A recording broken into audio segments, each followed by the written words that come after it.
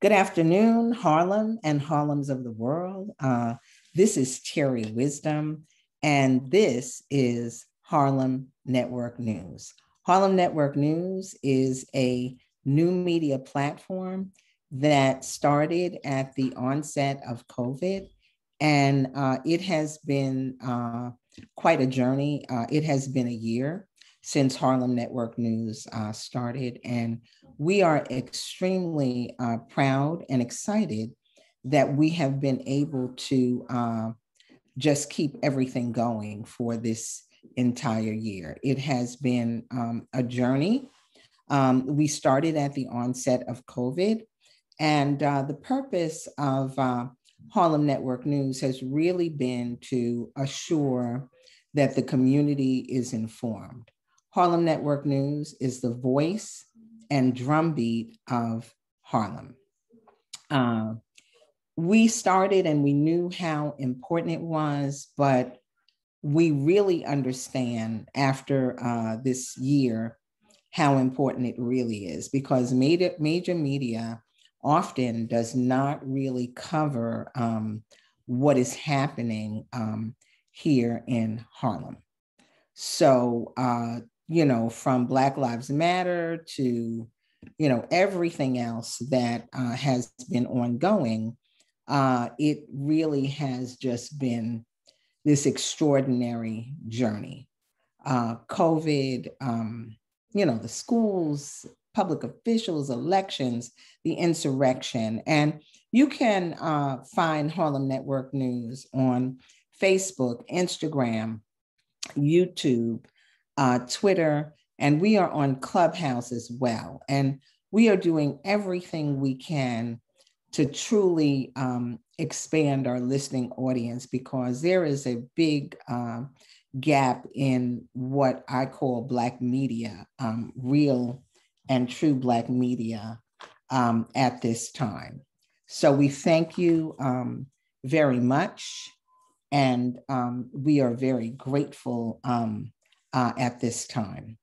So today, I'm just going to have to take this call. Yes. I want to give you William Allen's number to give him a call. He said he'll help you out with this. Okay, great. Okay. All right. Thank you so much. I'll send him the link. I will send him the link. And if you can call him, because I'm live on the air right now. Thank you so much. I'll send him the link. Okay. Bye-bye. Thank you. So that today, we were looking to have Cordell Cleare, who was appointed as our candidate for the state Senate. And she was appointed by county committee.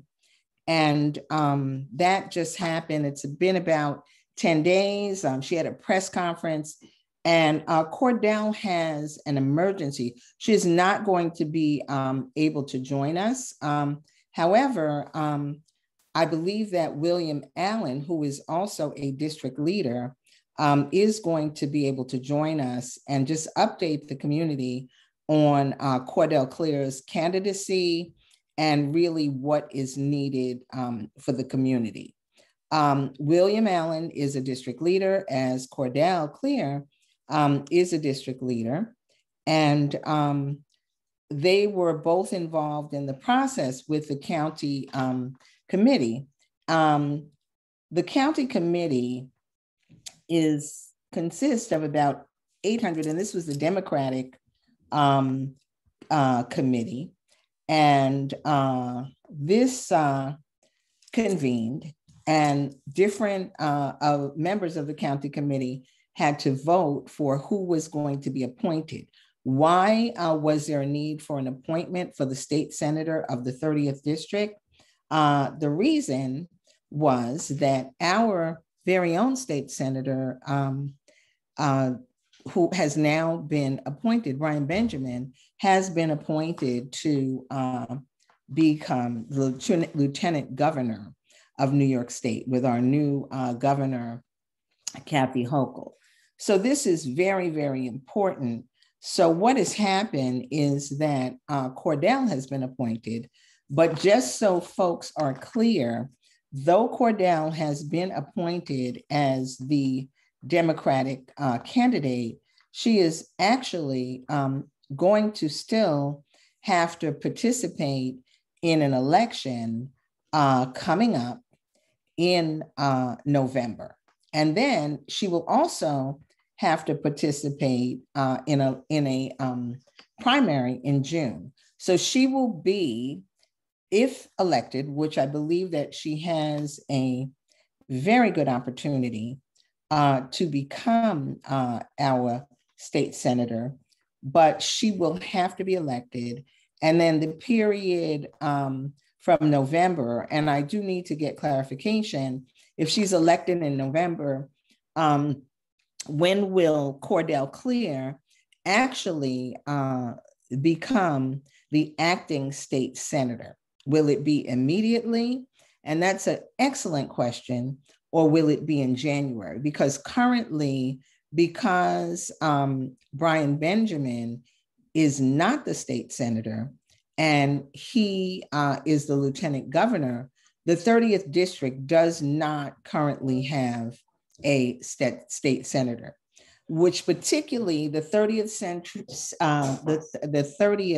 district really is comprised of Central Harlem, a part of Hamilton Heights, Washington Heights, East Harlem. So it is extremely critical because, as all of us know who live within the 30th district, that there are many issues on the table. So we do not want to be minus a state senator in Albany to address all of the things that we need to address in our community. So that is a question that I will definitely be able to pose, and it's one that we should ask. And then we know that Cordell Cleare, though she's running, the other question is there a Republican candidate that she's going to have to defeat? And then further, the question is, in June, in the primaries, will the Democratic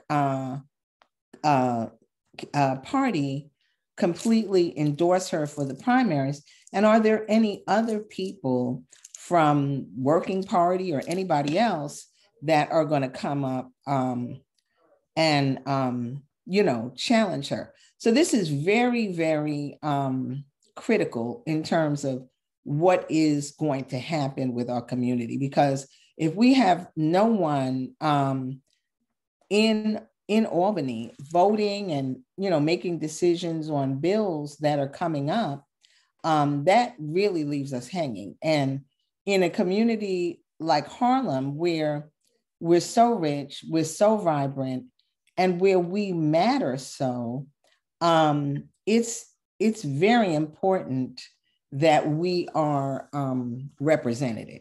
So that's really what I want to say.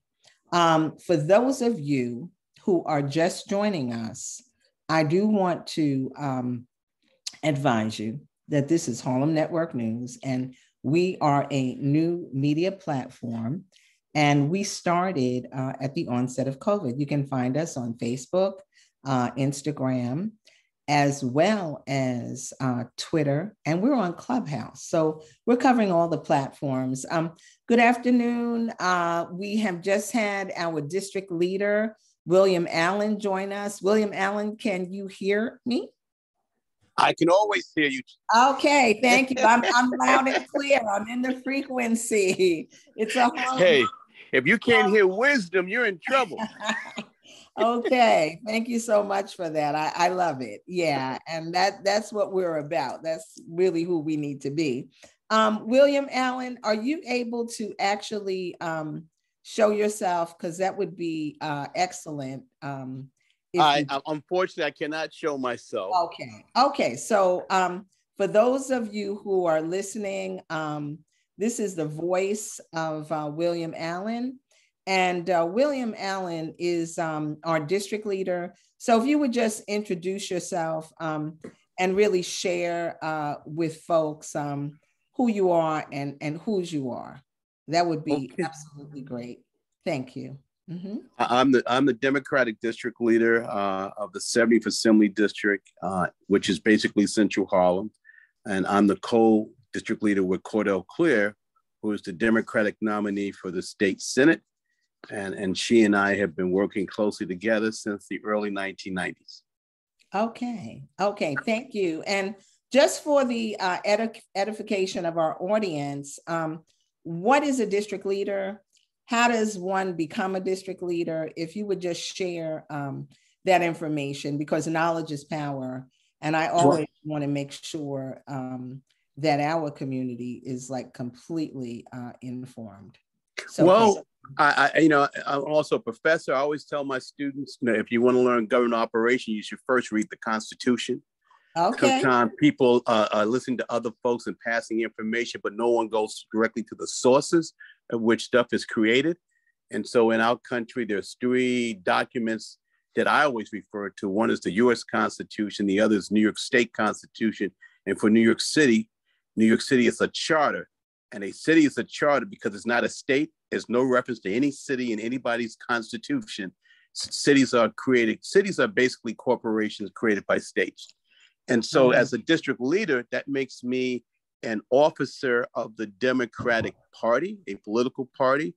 And so my job is to make sure that Democrats have and my community have a strong voice and connection to the party, and that we're able to elect strong representation from our party to the various public positions.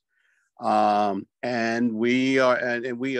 because of that, we elect people to the state legislature, to Congress, to the city council, to the executive branches of federal, state, and local, as well as electing judges. So we're probably what you call a political activist. We're an official political activist. So I'm one of the few, in my role as a district leader, I can officially speak on behalf of the Democratic Party. Okay. Other folks who say they can't do it. They're not authorized, but I'm authorized to speak on behalf of the party, and I'm authorized to create democratic organizations. And I do that in conjunction with Cordell Cleare, who's also a Democratic district leader. Okay. And we don't get paid. District leaders don't make a dime, Terri Wisdom. Okay.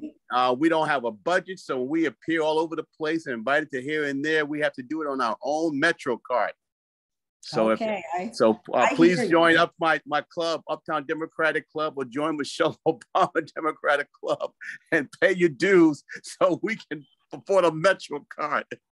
Okay. Yep. So you're speaking about the Democratic clubs, and you said your Democratic club, if you would share what that is, and then Cordell Cleare, yes, her Democratic club, if you just share what that is, because I yeah. So the club I created is called the Uptown Democratic Club. I created in 1999, and then I revamped it with Yasmin Hurston Cornelius, who's the Democratic State Committee woman. We revamped it along with Beverly Austin in 2015. Cordell, who originally come out as a Turner Truth Democratic Club. And when she became a district leader in the 70th Assembly District, because prior to that, she was in the 68th, she created her own club called the Michelle Obama Democratic Club. And the Michelle Obama Democratic Club and the Uptown work very, very closely together. Okay. So thank you so much for sharing that. Now, Cordell Cleare, who is the Democratic appointed candidate for state senator, and she is taking the seat, or going to in this November election, the seat of our Lieutenant Governor Brian Benjamin. So would you just share a little bit about what that is, what's happening, why it's happening, and just a little bit about the election in November and what that truly means? So she's actually the Democratic nominee. Normally, to become a nominee of a political party, you win a primary election. But in this case, she's chosen by the elected Democratic County Committee members of the 30th State Senatorial District. And that's over 700 people. And they're all very active in their neighborhoods, on their blocks. And so this is the most active, vocal, visible people you can ever meet in Harlem. because they're connected to everything. And so she was actually chosen by folks that know her and know her work and trust that she's going to be a strong voice. Now, what's interesting about this state senatorial seat in the 30th district is that she follows a long tradition of people being nominated by the county committee since 1961, when Constable Baker Motley was also elected through the same process. The only person that did not go through this process since 1961 was Bill Perkins, when David Paterson, who became governor, he got picked to be lieutenant governor. He resigned at the right time that gave Bill Perkins a chance just to run in the community, but that almost went to county committee as well. David Paterson was also nominated through the county committee process. So as I say, in the last 60 years, the only person that did not go through that was Bill Perkins, but that was because David Paterson left maybe a few weeks before that process was going to start. So Bill Perkins was forced to collect signatures and heavily compete. But because he was well known in the community as a former city council person, and the seat, at that time when Bill was in the city council district ran over into the Upper West Side. And so it kind of mirrored the state senatorial district that also has a portion of the Upper West Side. So that gave Bill Perkins like a really solid edge to win that seat. And in that same race, Virginia Fields, who had just been Manhattan borough president, she also was running too. And she lost to him, you know. And so I tend to know all this history stuff in terms of who was in and who was out. Yeah, very important.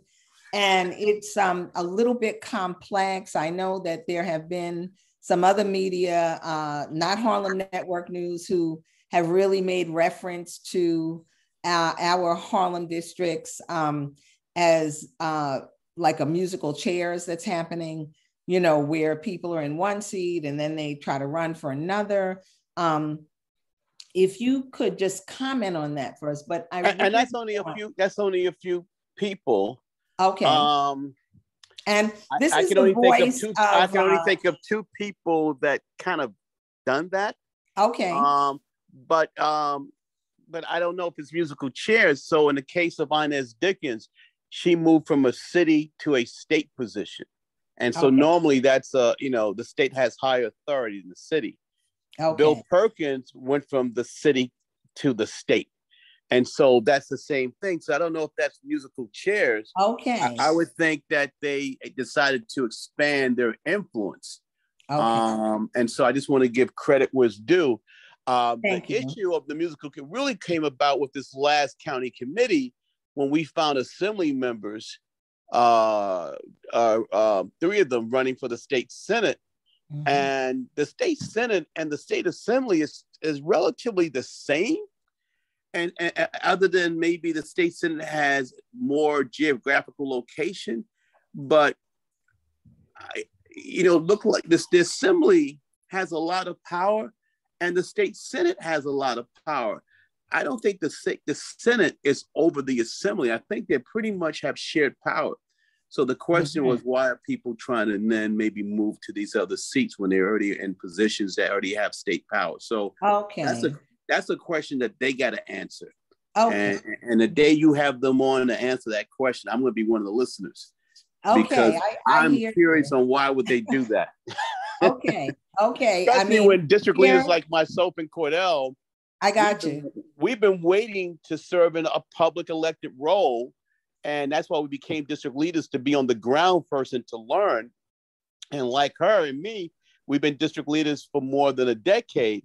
And we feel that being a district leader is the first step. It's the first step to learn. And then, you spend 10 years in the free position and then you qualify for the other positions. Now, you have a lot of folks that was trying to run for public positions that had no other contribution. You got people running with slogans and posters and stuff. And then when you check out their resume, it has no connection to Harlem whatsoever. None Okay. whatsoever. You know, we're now even electing this recent person got elected, who nobody knew, but because so many of us was running, we divided the vote and let pretty much someone who had Right. not been Yeah, engaged, I never believe. been to a community board meeting, been to Wow. not, you know, I'm not trying to diss this young lady because I know she's smart and I have a sense that she really cares. But as a Democrat districtly, I have to really speak up and say, hold it. But people, this is not about slogans and jumping to a seat. You really got to make sure, even once you get the nomination, your job is to reach out to people. Now, when Cordell got the nomination, she contacted everybody. Hey, I want to sit down with everybody. Right. This other Yes. person Yes. did not. Yes. This other person has not even reached out to nobody. She's waiting Right. for folks to contact her. I was like, Right. hold it. If you're gonna build alliances, even if you have a different perspective, you still need to sit down with people, you know, and see what you have in common and be moved with love. That is love is say, you know what? I'm now the nominee. Let me now reach out since I'm the winner to see how I can engage other people. And I think that's what Cordell has done. Cordell said, okay, I won the nomination with all these other folks, but let me also call them all up and say, let's sit down and figure out how we can work together. That's what Cordell did. Now, the other person, someone needs to interview her and ask her, who did she contact? Because she certainly didn't contact me or Cordell and or other folks. And we would love to sit down with her to plan for Harlem because let me tell you, if Harlem put you in a seat, I'm going to make you work. Right. I don't care if I have a different opinion. You're going to work for me. I'm going to be all in your face, and you better have your act together because we're going to come for you, making sure that you do the things that you promised to do and you take care of this community. And that's the bottom line.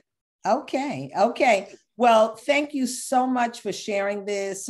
Harlem Network News audience. I'm Terri Wisdom. I'm your host. You know that Harlem Network News is a new media platform. We've been around for a year and a half, and we were created to assure that Harlem and Harlems of the world are informed. I have the honor of speaking with our district leader here in Harlem, one of our district leaders, the Honorable and knowledgeable William Allen. He is not able to show himself today, but I just want to assure that you're listening to the voice of William Allen. We were scheduled to have Cordell Cleare on today, who has been appointed most recently to the state Senate candidacy. And I wouldn't say the Democratic candidacy. Terri, yes, sir. I wouldn't use the word appointed. Okay. She was elected by the members of the county committee, which is over 700 people, to be the Democratic nominee. That basically means she didn't have to go through the petition process.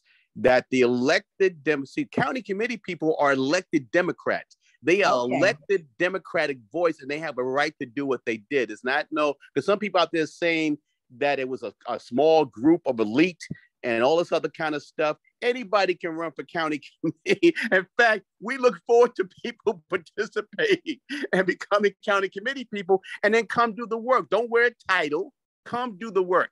And so she was elected by more than 700 people in the county committee. Say, hey, you're our nominee, and we're going to make sure that you're in the special election, general election that's going to be on November the 2nd. Okay.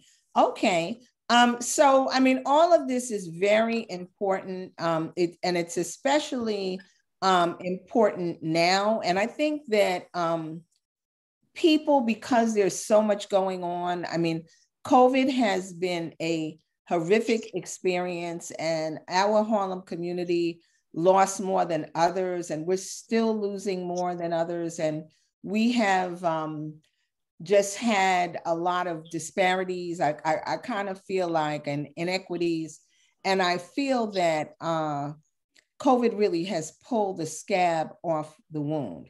It has made it extremely clear that there are disparities, but I think it has made a lot of people wake up to what's going on and realize that there's a great connection between what is happening to us and how we vote and what we do. And, obviously the, election of the Biden-Harris team showed us what we can do. I'm also extremely concerned here in New York City, because we all know and we have learned how much local elections matter.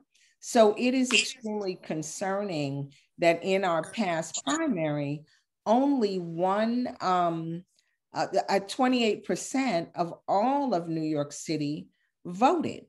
So this is concerning, especially in a country and where other parts of the country, people are fighting for their right to vote, and it's being stripped of them like bit by bit. So we've got a war going on. So what is it in a city where people can vote that they're not voting? And I kind of feel like it's kind of a COVID, using COVID in another way, but like what's going on? Like, why are the voters so disconnected? Why do they feel their vote doesn't matter? Why are they not exercising their constitutional rights? And why are they not being involved and informed?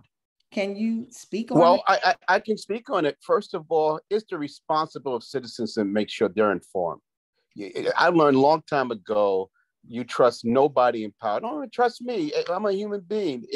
If you want to say you're an American and you care about your community, your country, you have the moral obligation to be engaged and to keep yourself informed and stop waiting for somebody else to inform you. You gotta be hungry for this life that we cherish as Americans. And a lot of times, only a few of us are out here doing all the work, and everybody else is there. And then when we try to do the work, we get blamed for not doing the work. And I'm saying, I now hold all of us responsible for our life here on our blocks, on our avenue, and our building. Just like if you have a tenant association, sometimes out of a building of 200 people, 3 people show up. And we got to stop this. We got to hold each other accountable. It's not just the politicians who exercise great power.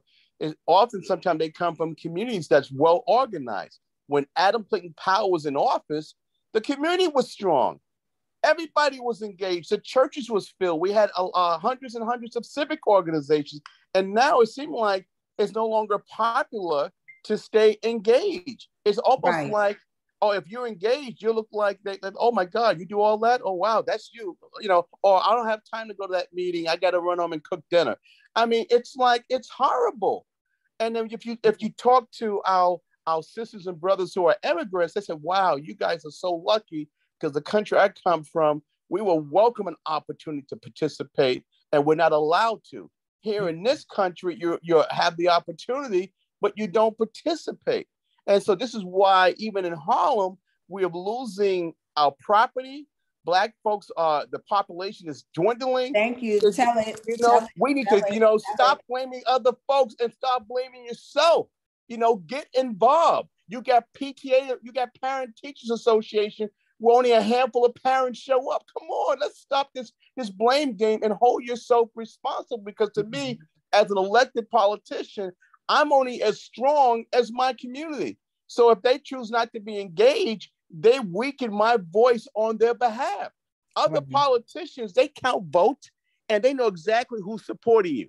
And believe me, if you come to them and say, hey, I want to do this, they say, well, hold it. How are you going to ask me to do something your own community is not doing it? A democracy is based on participation. Right. And when there is no participation, we lose. Absolutely. And the rich people, the corporations, they don't say, oh, let somebody else do it. Look how much money corporations spend on elections.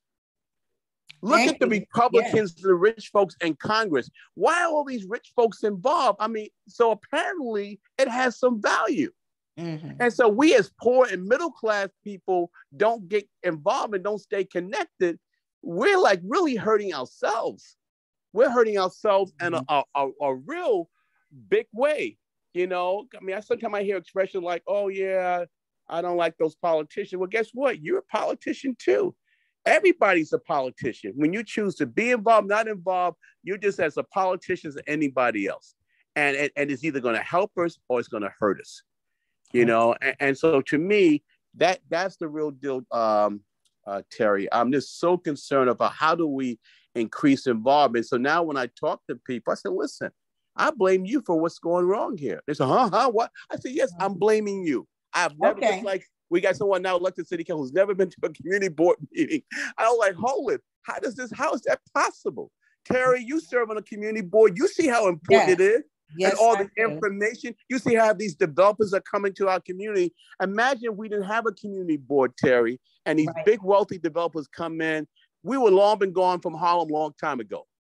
Mm-hmm. You know, I mean, it's extremely critical, and I'm very grateful. I'm sorry that Cordell Cleare, had the emergency and she wasn't able to really come on. And she'll be on another time. Right, she will be. And she is, let me tell you, she is a fighter. Fighter. Let me tell you, as a Black man, I am so proud of her. I'm so proud of her organic, her naturalness, her representation of our culture. She speaks truth to power. Yes, she does. She knows the issue. She's extremely bright. She's extremely dedicated to what's going on. She's willing to listen to everybody. I mean, she and I don't agree on public schools all the time. I'm a big proponent of charter schools, as people know. And part of my job is to make sure that she's meeting with every type of school in Harlem so she can learn the value on each side. I said, Cordell, I want you to go learn from both sides because nothing's perfect from either side. But at the end of the day, we want to make sure that our children have the best wherever they are. So my task is to make sure you get all the information. Knowledge is power. Knowledge is power. And, that is what Harlem Network real estate developers. About. You got some good ones, real estate developers. You got some good ones and bad ones. Some are heavily involved in their profit, and some are really there to create housing to build a better community and city. We got to sit down with the ones that just want money and the ones that want to be in service. We cannot afford to leave out anybody. We have to make sure that we sit down with everybody so they can see what our needs are and our perspective. And then if they can't do what we're trying to do as a community, then you deal with them. And so that's what I like about her. She's open to listen and to figure out how, particularly as people of African descent, how do we preserve our presence in Manhattan? Because if they're moving us out of Harlem, they're moving you out of Manhattan. Right. And to me, this is real gentrification. And guess what? It's not just white folks moving Black folks out of Harlem and Manhattan. It's Black folks aiding and abetting. I had a white business owner in Harlem tell me the other day, he said, Will, your own people are pushing you out. He was telling me the price to rent a store was astronomical.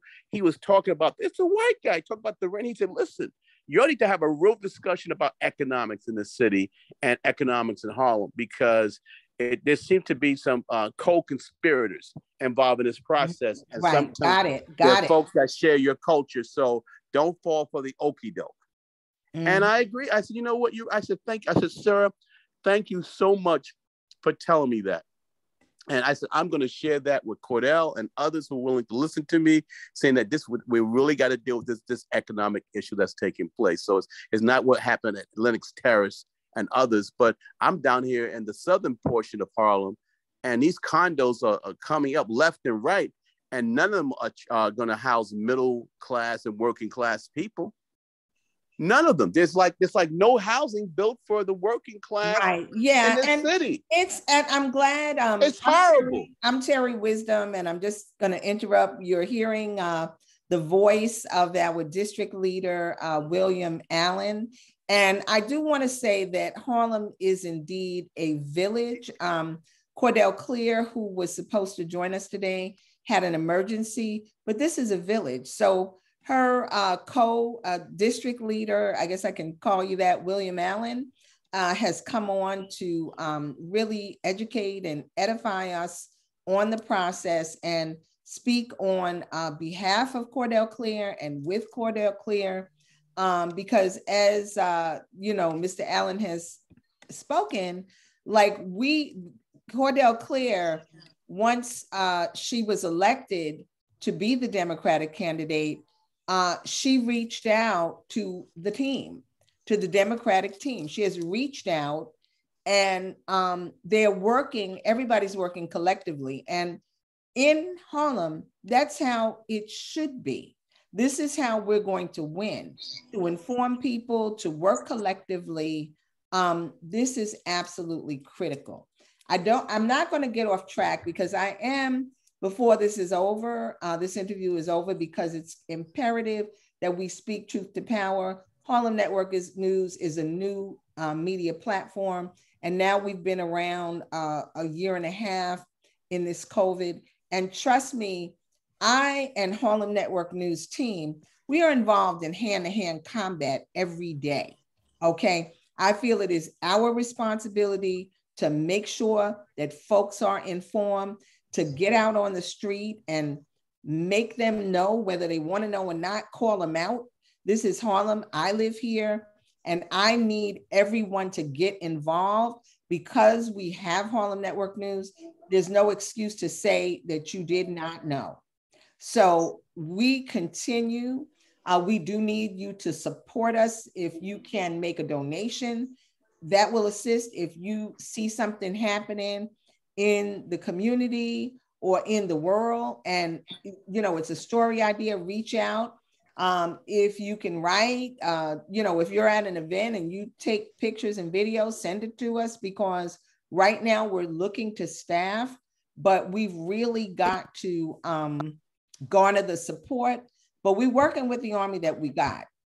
That's where we are right now. We're boots on the ground, and it is critical. We are fighting for our lives between the developers and everything that is occurring. And I will just say that last week, Harlem Network News, and it is up on our YouTube as well as our Facebook, we had on members of the Esplanade Gardens shareholders. And I mean, they actually had come to the community board, of which I am a member, and I am appointed as a community board member, and I've been on that about a year and a half, and I'm on the housing committee. But members of the Esplanade Gardens complex shareholders came to our community board housing committee begging for us to support and assist them.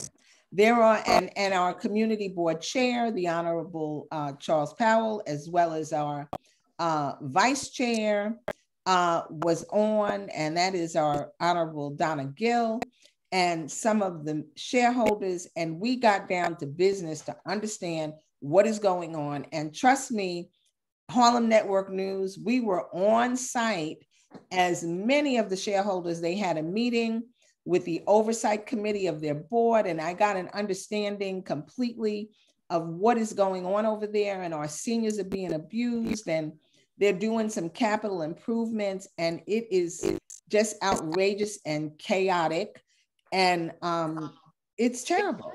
So I have actually been able to go out and video some of the things that's happening, talk to the people. And this is the kind of action that we've got to take and public officials have to take. So, William Allen, did you want to weigh in? Yeah, Yes, what I want to say, whether it's Linux Terrace or Esplanade or these other where developers have come in and capital proof and all this other stuff, what's happened, Terry, our community has become a sleeping community. And while we were asleep, we woke up and all of a sudden, all these new elements was present. Mm-hmm. And we were overwhelmed by it. And it's a lesson in this. Stop sleeping so much. Be responsible, manage your assets. All our ancestors gave us this beautiful community, but it doesn't mean that we stop working for it. We've been sleeping, and because we've been sleeping, other folks have been coming in, saw what we had, and began to say, you know what? I can make some money here. You know, there's been a lot of property up until the early 1990s. The city owned nearly more than 80% of the real estate. That means the community had a chance to get this property and to develop it and to do something with it. And a lot of us didn't take advantage of it. Mm-hmm. And so you look at 145th Street, to be honest with you, 145th Street is an undeveloped block. Right. And we should have been the ones saying, you know what we want to do with our land, what we want to do with this. And instead of letting other folks come in and do stuff that's not to our advantage. Right now, Esplanade's biggest challenge is that seawall. And if I was them, in order for me to support a development project, I would say, you know what? Let's sit down and talk about a 3 to 5 block radius development of our area and how we can all benefit from it. Because Esplanade needs help. They need help, they need help, they need help. And that seawall now is costing them a whole lot of money that they're middle-class people and they cannot afford. Would you explain a little bit about the seawall? Because I'm not sure everybody knows what. Yeah, so the seawall is connected to the Harlem River, and it wasn't an issue until Hurricane Sandy. And when Hurricane Sandy came in, we said, oh my God, it flooded out their cars, it flooded out their basements, and they never experienced that before. That was like the first major hurricane that we had in the New York City area in like 100 years. Mm-hmm. And so finally, it's, oh my God, you know, the way this agreement was made with the state, it put this heavy burden on a poor community to be responsible for a seawall that should be the state's responsibility. And so now that you have this major development project trying to come in, I would kind of say, listen, guys, we have to really sit down and talk about your part. We have to talk about your part in connection to all Harlem people, its affordability, but more importantly, these other things that we need help with, particularly the seawall, that we need to get the state and the city to make a solid financial commitment to fix that seawall. And that seawall should not be just the responsibility of poor people, middle-class people. That has to be the responsibility of the city and the state. That same seawall is impacting Riverbend, another largely Black co-op in Harlem, and they're going through the same issues. You know, their monies, their maintenance money is tied up. If you know, recently, Esplanade Gardens monthly maintenance went up by 17%. Right. Yeah. Actually, just to clarify, because I've been sitting in on their meetings and I have been talking with, you know, many of the shareholders, and the seawall, I don't know the details exactly, but what I do know is that they have a board, and they're having to wake up and get their board on track, because the board has represented them, but the board, and I can speak truth to power, has also misrepresented them. So as you stated, they're doing capital improvements, and these capital improvements involve fixing up their bathrooms, their lobbies, their this, their that, and they are now being charged. They were initially charged a 27% increase, and you know, everybody can do math, knows that's a lot. And now there's a 17% increase coming up. Now, the capital improvements that are happening have gone awry. There are senior citizens who, first of all, there's no water in the whole complex, in the 6 buildings with over 1,000 families that live there. There's no water from 9 to 5 every day. Half of their, you know, shareholders are senior citizens and senior citizens, people above 60, above 80. So they don't have water. They're filling up their bathtubs, and they've done things like take the sink out and leave it out for like 3 weeks. There are extraordinary floods that are happening because of what's going on. Their terraces and windows are sealed up, so they can't breathe. There's been destruction to their property. There are seniors who are having to use a porta potty or something because their toilet's been out for 3 weeks. So attention must be brought to this. And these are people who have worked hard, who have contributed to the community, and who are paying their rent and the increases while all of this madness is happening.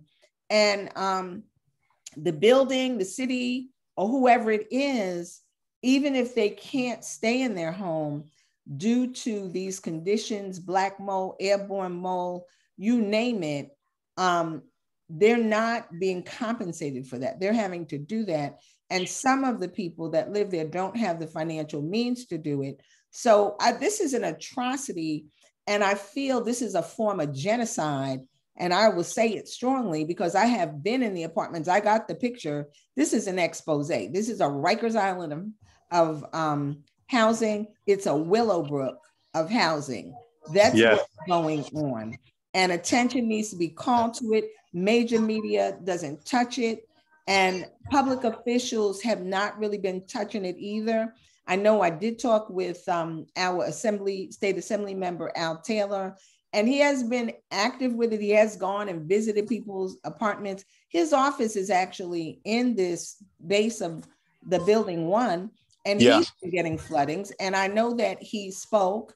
We're free media, so I'm free to speak and say what I have to say. But he did talk to HPD. And, you know, he's spoken to the director, and he's trying to push and make that happen. There are a couple of meetings that are coming up. There are 4 board seats up. So they are trying to at least get to the point where they have enough votes to make a change, make a difference. The person that is at the head of the board has not really been doing a good and effective job for the shareholders. Let me ask you a question, right? Yes. So are the board meetings open to the shareholders? The board meetings have been on Zoom. But I'm saying, but are they open to the shareholders? I believe that they are open. That's the critical part. But they cannot speak, but they can come. And because of Zoom, there are some things that have happened where they weren't being informed. But right now they have an oversight committee, and they're really trying to do their diligence. And if we know anything about the history of these Mitchell-Lama co-ops, we do know that a Mitchell-Lama co-op in Williamsburg, in Lindsay Park, they actually had to go in. They had undercover, people that targeted the board, and several of the board members went to jail. So the question in Lenox Terrace is the members are calling for a forensic audit because there's lots of money involved, and they need to know where the money is and how it's being appropriated and how these contractors are being chosen. And the contractors, I think one of them is Laddie. The contractors have taken over. So here's my point. I want to get, Terry, I don't want to get too far out. Okay. My point is that the shareholders themselves have to have some kind of oversight vehicle to making sure that the board get the resources to be good at what it did. Just like the community board. The community board has public members. People not appointed, but they are. You can be expected to come observe and decision that made by. Mm-hmm. Okay, this is our. Okay, thank you, William Allen. You were breaking up just a little bit. We can hear you now. Our district leader, William Allen. Yes. Open meeting. The question of public entities have media done with under the what. To me, those board I don't handicap themselves in terms of their ability to be effective ombudsman for the neighbors, right? Mm-hmm. For example, Shauna Harmongoff, who's running for state senate, she lives there and she was on the board. What did she do? Right. Yes. I mean, and she's been going to community board. I'm seeing there's a lot of You're breaking up just a little bit. Athena Moyes with the borough president. What is these people? Monty Williams is the public advocate. What is his job as the city's ombudsman to protect? So I'm saying, how do we make sure that the right institutions are protecting our most vulnerable population? But how do we also make sure that the vulnerable population have a solid, consistent engagement in this stuff? That's what I tell you. Harlem has been asleep, waiting for somebody else to do the work. And then we woke up and found that people were stealing from us. And that's because we went to sleep. Mm-hmm. And I think you're absolutely correct. But right now, and like I said, I don't want to go too far in it, but I've got a passion for it. And I know you, me too. I see these senior citizens that are outside their home, have had to stay in a hotel for 11 days. Nobody paid for it. And some of them been there for months. This is when I was working at NAN, travesty. I discovered this stuff when I was at NAN. And seniors started coming to me left and right. I said, what is going on Esplanade? And they told me broken down my apartment. Right. Yeah. I said, but how did this happen? I said, what was there a plan? Was there a meeting? Was there some kind of preparation? I also asked them, were they engaged? Did they reach out to the Department of Aging that have representation for seniors? Because the Department of Aging will give you a voice, a representative to protect your interests. Right. I said, are you accessing all the right resources to protect yourself? So I had referred a lot of them to the A. Philip Randolph Senior Center, who have advocates, who have senior advocates. And I said, listen, this is being paid for by the city. Utilize these people to help you. Don't let them just come into your house. So I said, before they come into your house, make sure you contact the A. Philip Randolph Senior Center and make sure they're involved to protect you. And that's what I did. So that's when I went to Shaman. I said, well, Shaman, you're on the board. Why didn't you put these mechanisms in place to protect the seniors? That's right. I said, you got to also ask the right people these questions. She was on the board.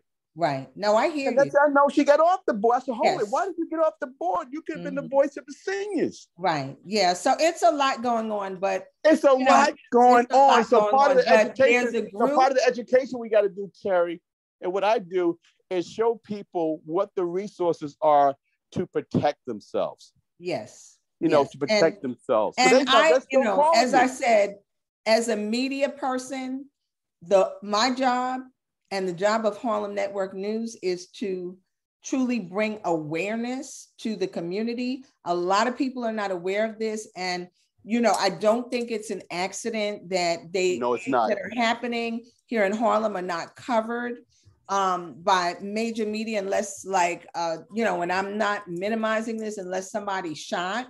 That's right. Or something like that has happened, then it'll get some attention, that raises up, and then it drops back down. But this this Esplanade Garden situation is a time bomb. It is a time bomb. You're so right. People are sick. There are those have been in the hospital, and they are overwhelmed. They're overwrought. This is a Mayday situation.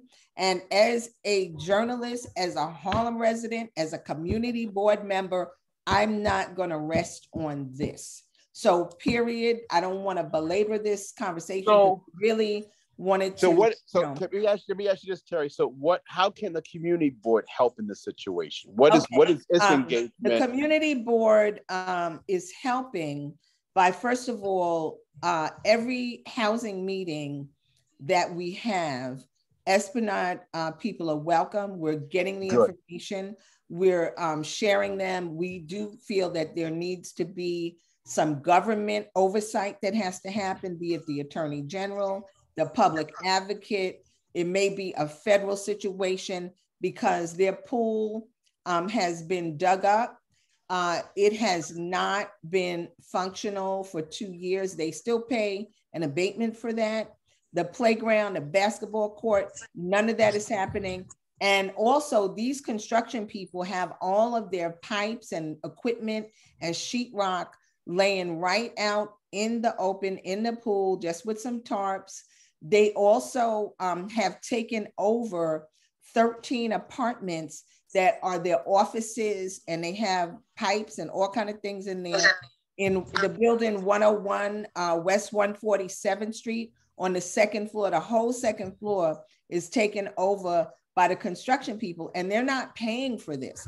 And also the people that are the plumbers, the plumbing company, Laddie, they now are the capital improvement, but they're also the repair people. So they can capital improve it, break it, and then fix it.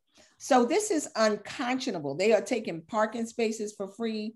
This is unconscionable. They're taking revenues from the shareholders. So this is a travesty, and it really needs some oversight. And based on what I've seen over there, I don't know if they can get these apartments together in 10 years. And you got seniors with water in their bathtub so that they can flush the toilet during the day. This is, and there's paper and dust and everything all around, and people riding up and down on the terraces. And there also have been some thefts of the seniors. They're being taken advantage of. This is not good. So I'm just saying, we got to wake up. We got to stand up, because this is war. People are dying. This is another way of gentrification and getting people out of here, get them sick, get them abused, and let them die on out. That's right. So That's right. This is truly unacceptable. And I'm not going to be quiet on this. I can't. And now that I have reached out, these people continue, to call and reach out, and they can continue to reach out to Harlem Network News at Harlem Network News at gmail.com. They can also call me directly at 646-261-5397. And I also see that you have your information as a district leader here in the chat. william.allen.nyc@gmail.com. And also they can reach out to you via telephone at 917-612-2871. So they got me, Terry. Whatever you think, Terry. I want to be there to help. Okay. Yeah, I just think we can't help and talk about people. things and not talk about what is really, really going on. So getting back, we're going to wind down, and I thank you so much for stepping in for our Cordell Cleare, our candidate for state senate. And when is the election happening? So early voting is from October 23rd to October 31st. And then the regular general election day is November 2nd. Okay, so folks, the early voting starts. What's the date of the early voting? Can you repeat that, please? William Allen? I think, okay. I'm here. Can you hear me? Okay, yes, if you would repeat the early voting. And early voting is it starts the 23rd of this month, it ends on the 31st, and then the regular election day is November the 2nd. Okay, November 2nd. Now, can folks is Cordell, she is the Democratic candidate. She's the Democratic nominee on the ballot. Okay, for state senate. State senate. Who is anybody challenging her? Is there anybody else running? Yeah, there's a there's a Republican running. Mm-hmm. There's independent candidates running on different party names. Okay. I think there's about 3 other people running for the seat. Okay. Thank you. Who they are, I don't know. Okay.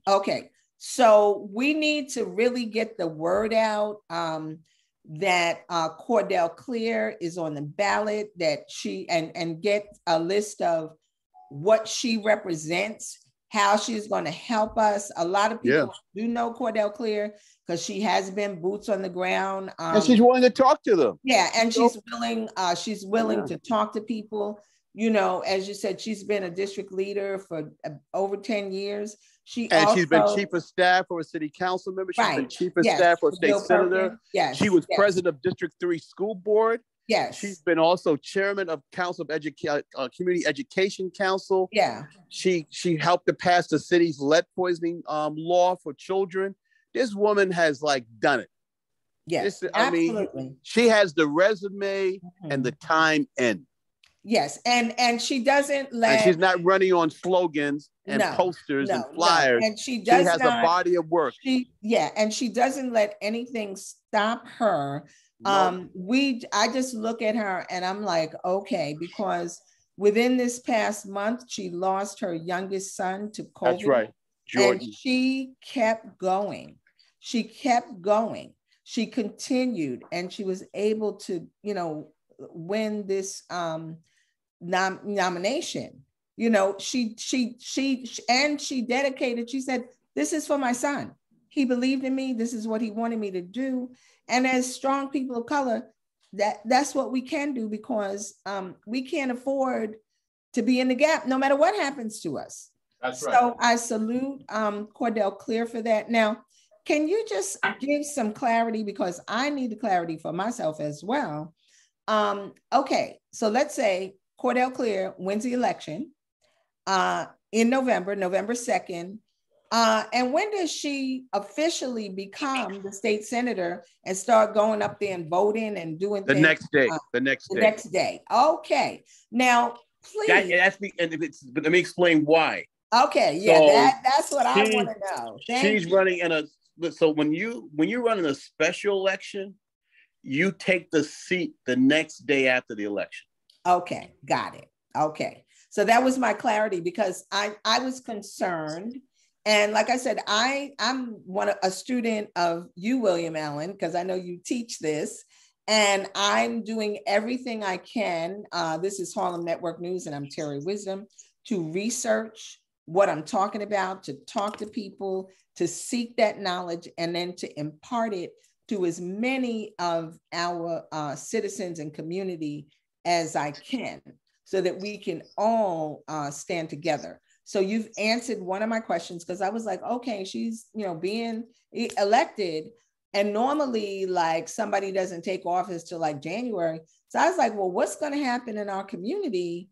Like, who's going to vote for us in Albany? Who's going to deal with our issues while we're waiting and we don't have a state senator? Because Brian Benjamin has now been appointed as a lieutenant governor. So thank you for clarifying that. So the very next day, Cordell is going to be the state senator, and she's going to be able to vote and get in there and do what has to be done, correct? That's right. Okay, now, what are some of the things that are pending, just briefly, and we're going to wrap it up, but what are some of the things that are pending on the state senator side that Cordell is going to have to jump right into? Criminal justice reform and affordable housing. Okay. So she got to immediately jump on the criminal justice issues, many of the things that Brian Benjamin had brought to the table. Mm-hmm. And of course, deal with the COVID pandemic. Yes, and fully address the affordability of rents, not only for residential, but for commercial as well. Okay, got it. Okay. And I think we have so much on our shoulders. We cannot forget that COVID still lives. We're living, and we have adapted ourselves because we're adaptable to COVID. We're wearing our mask, getting our test. Some of us are getting our vaccine, and some are choosing not to. And that is for their reasons, be it health and, other things. So we have a lot going on. But even with this Esplanade Garden situation, COVID is alive and well, and senior citizens do not have running water and can't flush their toilets from 9 to 5 every day. And this has been for months, and they're having floods and having mold, and they're seniors, so they can't maybe pull up their own carpet by themselves, and some can't afford to do that. So, and there are children who are living in there who have gone through COVID and are back to school and can be quarantined or not. And now they're having to live with not having the basic public services. So this is Esplanade Garden, which is one of our middle class places that's a condo. So look at that. And then we look a little further and we look to NYCHA. What are we talking about? As the young people say, what's really good? What's good?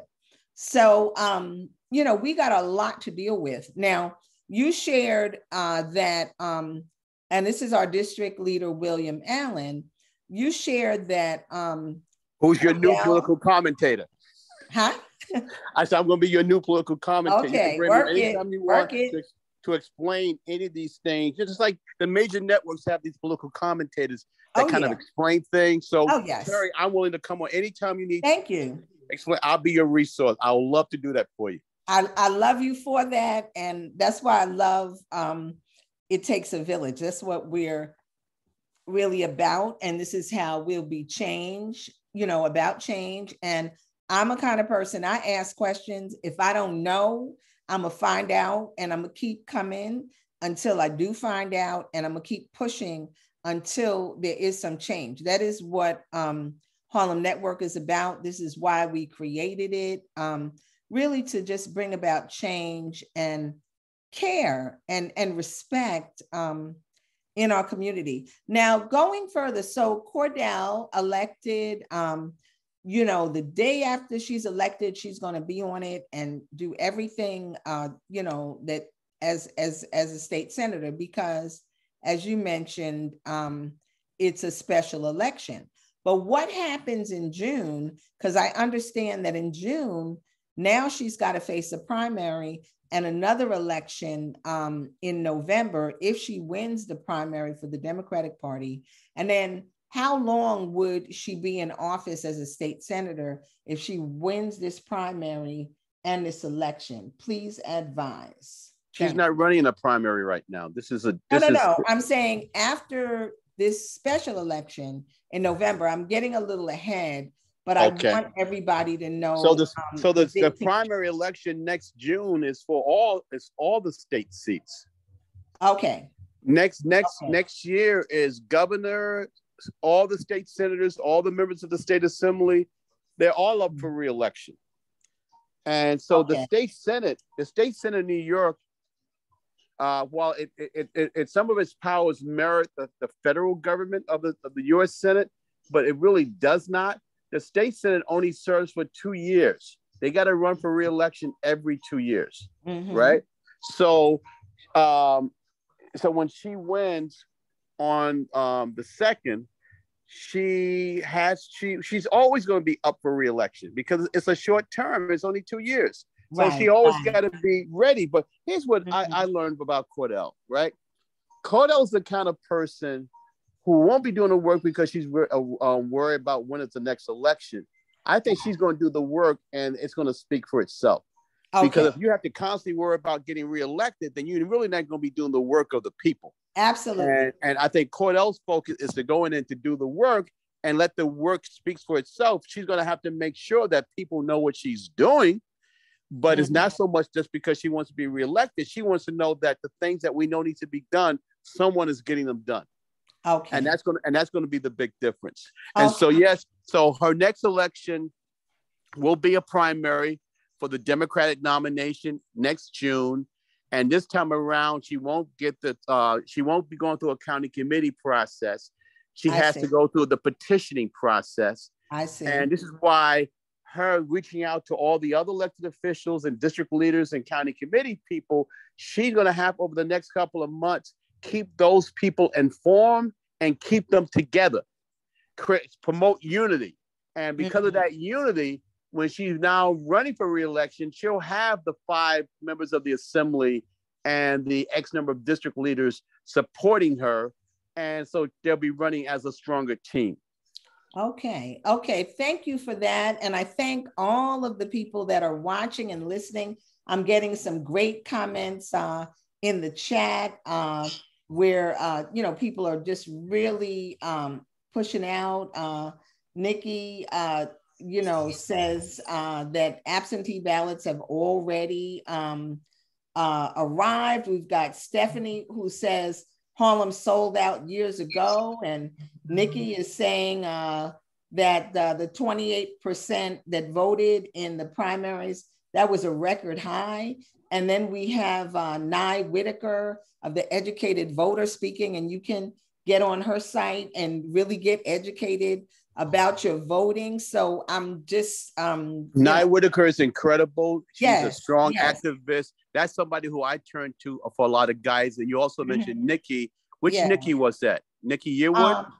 Let's see. Let me just scroll down. Nikki, and I just see WHY, so I'm not sure. If that's Nikki Yearwood, that's another great person who made sure that Harlem was counted through the census. And then you mentioned Nye Whitaker. These are 2 extraordinary African-American women that understand the price that we have to pay to stay well-informed. And Nikki is right. We did have a sizable amount of people that participate in the primary, but it's still not significant enough because in the 1950s, when people wrote for mayor, nearly 100% voted. And with every 4 years, that number has dwindled down now to below 30%. Yes. That's not good enough. A democracy needs participation. Whether you got bad politics or not, you should go out and vote and find a candidate that you can believe in. But you got to participate with your vote and with your voice. Yes. Let's get this done. I think we're on to something, and we're here with District Leader William Alan, who has become our political consult, and will just get all that information to us so that we are informed. And, you know, we've got Nye Whitaker with the Educated Voter. So we're at the beginning of it. And trust me, the seniors that are, and all of those that are in Esplanade Gardens are standing up, fighting back. They're woke, as the young people say, and they're going to stay woke because it's required, and they know that their life depends upon it. And we're also going to hold Mayor de Blasio and the new mayor coming in, you know, potentially Eric Adams, feet to the fire. Like, people got to deliver. This kind of stuff cannot go on in New York City. And if it's happening in Esplanade Gardens, it's happening all over Harlem. And so goes Harlem, so goes the world, you know, so we just have to be mindful of that. We've got to, you know, we've got these people that have come in and been elected, and they've got to serve the people. You know, it just has to happen, you know, and especially in the world and environment that we're living in, our eyes have to be open. Nobody has to hold our eyelids open now. We can see, and we can see clearly. So thank you. And William Allen, would you just like to give any close? And also, I can mention that the person who won the Democratic City Council for our district, District 9 is Kristen Jordan Richardson. And we are going to do the deep search, the deep dive, because you got to come and talk to us, Kristen. You got to come. You got to come forth. And if you don't come to us, we're coming to you, okay? Because it's just too critical. There's too much money that Harlem has lost, and we're not going to allow that to happen. Accountability, accountability, accountability. I'm Terri Wisdom. This is Harlem Network News, and we're not playing. So would you, district leader, and, you know, would you just share some closing statement and words with us? And Terri, thank you. Yes, I just want to thank you so much. You and I have talked about the importance of the Black press, and that I've been really concerned about its absence. It's really, we got to do all that we can to make sure that this fourth estate becomes stronger again. I tell you, my mom, who's 86, and her generation used to read the Amsterdam News and Jet Ebony every week. Yes. And now you talk to that generation, they don't have access to that anymore. So we need to begin to talk about how do we make sure that the media to helps us get out information, it becomes strong again. Because if you guys are thoroughly strong, we wouldn't have anybody stepping into these seats not prepared, and that nobody know who they are. Right. Okay. You know, well, so thank you. So you're very, very important, and I'm here to support you. You know, and thank you. I think I'm just so glad we have a Terri Wisdom. Thank you. And I'm so glad. I'm so glad to be here, and I'm so very glad to serve. I think it's critical. I have the passion, and praise God, I have the strength and the insight into what has to happen. You know, as we train all our lives, I've been a media person at all the major networks for over 27 years, feature films, all of those kinds of things, entrepreneur, parent, you know, grandparent here in the Harlem community.